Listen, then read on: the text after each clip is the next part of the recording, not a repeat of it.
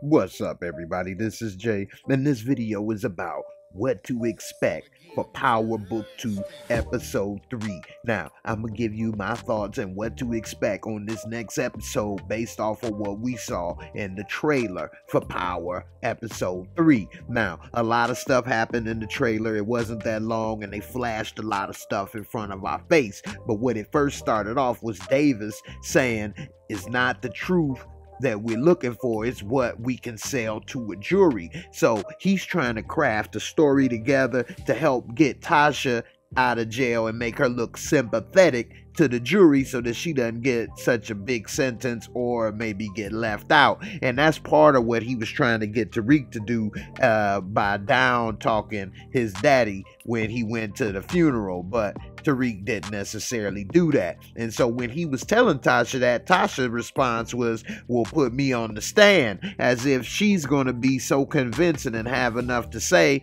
when she's the one that's on trial for murder. I don't know how she's going to talk her way out of why she had to kill him. Was she gonna say she was beat or she didn't have any options? And I guess they're gonna try to paint a picture that he murdered a lot of people and that she would have came up missing had she not have done that. We'll see, but that's what I'm thinking that's leading to. And then we got Davis' assistant lawyer, and she's been right on the money, saying that she ain't been straight with them from the beginning. And we saw in episode 2 that she was saying she don't trust Tariq or Tasha and that they should walk away from the case. But because of the publicity and everything, Davis is still sticking with it. Plus, he kind of believes Tasha a little bit from what I'm seeing. But we see now, like I said in the last video, that the reason Tasha wanted to get that morning after pill is so that she could try to get a friend. And we see that she end up meeting her little pound cake buddy inside the prison, and she's saying, "Hey, I see you know how to move in here." But old girl said, "Yeah, so do you."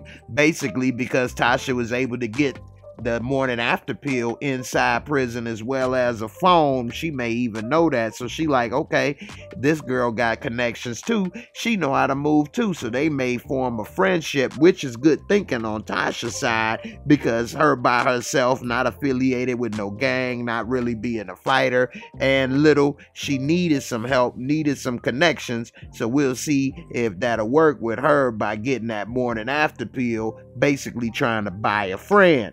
And then we see quickly an image of Tariq throwing money in the bag, stacks. So it looked like he may be getting more money and coming close, because we know he was trying to raise money for Tasha's lawyer. Maybe he found another way, or maybe he back selling dope with Braden, which is a whole nother subject that I got to get into. Nevertheless, we see Tariq saying, no, he need more money to help his mom while he was in the dorm room to somebody. Now, we don't know who he was talking to.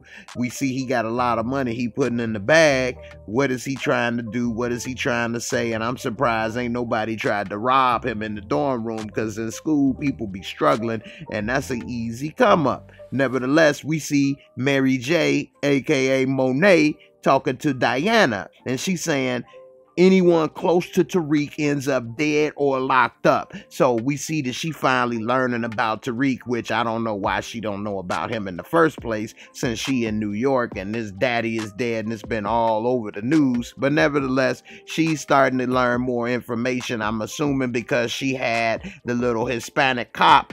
She told him, "Hey, you want to help me find out what you can about Tariq St. Patrick." So maybe he came with a little more information about what's going on with Tariq.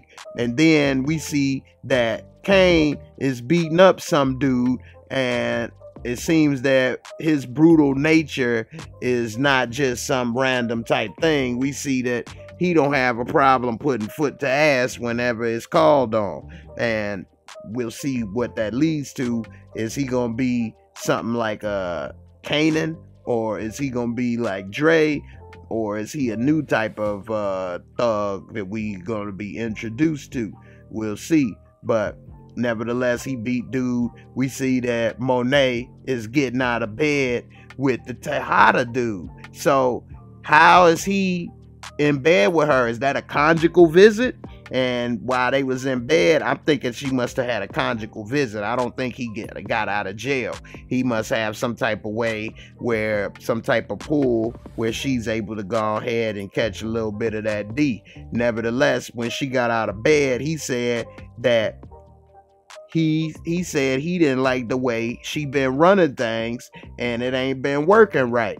So we don't know exactly what she's doing in the business and how she running things. She got a house, she driving a Porsche SUV, she dressed nice, taking care of everybody. She probably is still running some type of his organization or something, and for whatever reason, he don't like what's going on. Now, we haven't seen any drama or any heat from the Tejada's family yet, but I'm guessing maybe we may see something in episode 3, and it may show us a little more light into why he pissed. And maybe he found out that she's over there with the police, you know, stroking his nightstick, if you know what I mean. And he may not like that. He may not approve of that.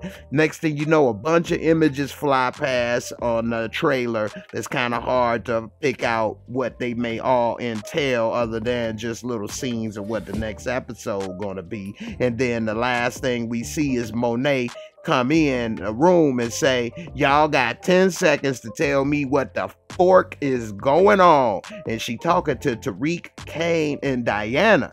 So maybe they have worked together and tried to form some type of partnership, working on maybe Tariq trying to get in with them to make some more money. He done already kind of befriended Kane a little bit with his little half speech when Kane pulled him over out the side of the car about how he knew that little Frankie was a snitch. He already been kind of making little googly eyes with Dirty Diana, and she is fine, and she like Tariq too. So maybe he been working both of them in a way so that he can get into their business and try to make more money. They did say, foreshadow in the beginning of the trailer, he need to make more money. Now we see him with Diana and Kane, and then Monet pissed that they all together with him, because she pretty much don't want them messing with him, because everybody end up dead or in jail. She don't want her kids dead or in jail. He's hot. He a hot boy,